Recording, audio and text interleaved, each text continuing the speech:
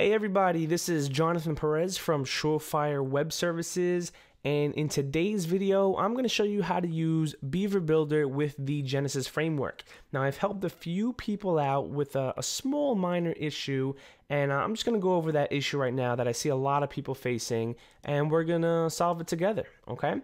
So I have here the Genesis sample theme, and just a little disclaimer, all the themes are a little different, but they're for the most part the same. So the classes that you're going to see should be the same, but you're going to definitely get a general idea of how to get the plugin to actually work with the Genesis framework.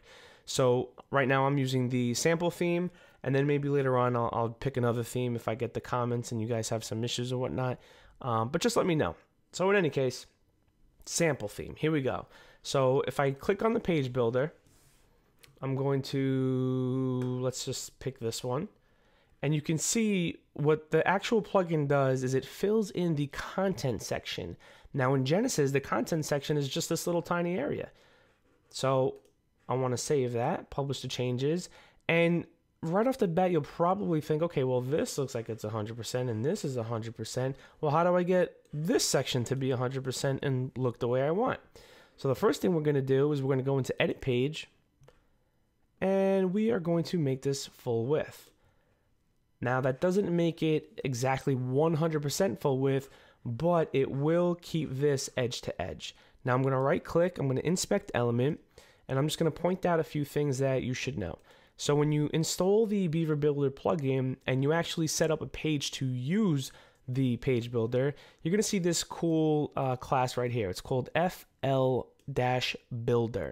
Now Beaver Builder actually puts that into the body class, which makes it a lot easier to target any page that you want that uses the page builder. And that's exactly what we're going to do right now. So we're going to go into our CSS and we're going to say anything that uses FL-Builder we want to tweak. This way it keeps the rest of your website intact and it only affects the pages that are using the page builder plugin. Okay, so which classes are we going to change? Well, I'm going to inspect the element here. You can see site container is full 100%. And just so you know, the way this works is you see this blue area over here, and I highlight the div. That means that entire area is the width of the div. Now I'll keep going in. Header is 100%. And now we have site inner.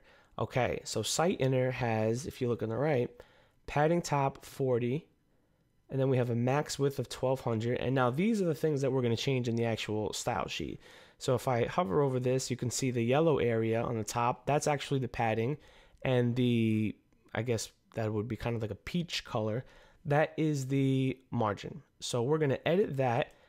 And we're going to make some new classes to strictly affect the page builder pages. So I'm going to copy this. Let's go into our editor. I'm just going to do a quick search for site inner. Okay, here we are. So this is where we want to be, right? I'm going to do the class FL Builder. And then I'm going to do site dash inner. I want max width to be 100%. And the reason why I'm doing max width and not just width is because I want to override this specific style.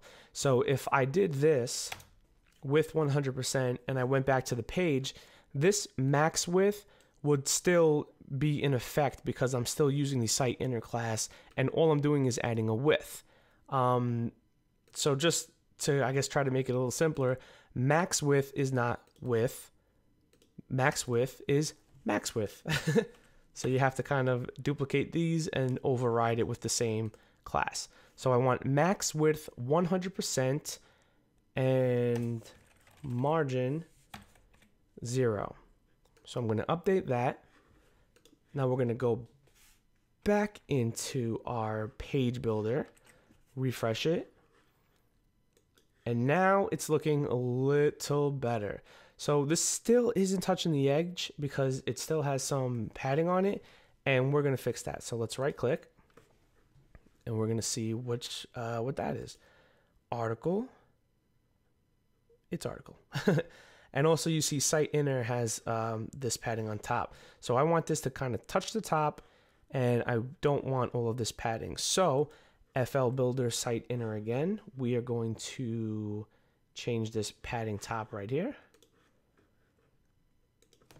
So we're going to do padding top 0. Not sure why I did that.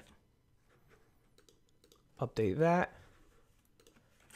Refresh it again. Okay, so now we're touching the top edge. Now we need to touch the side edge, which is main content. And as I scroll over the, I'm using the Chrome browser, it's going to show me each thing that I'm looking at.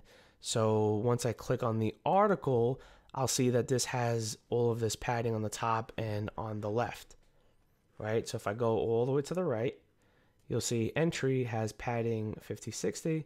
If I take that off, that's what we want it to look like. So this is entry. So what I'm going to do is I'm going to go into my Beaver Builder style sheet. Let's just clean this up a little bit. And I'm going to do a search for entry. And we just want the class, not the after or before or anything like that.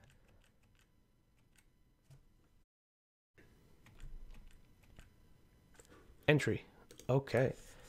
So right after it, because this is a cascading style sheet, so anything below the class takes precedence, we're going to do FL Builder entry.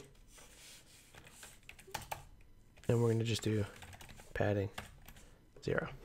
And you can do margin 0 if you want, but I just want a little bit of padding there.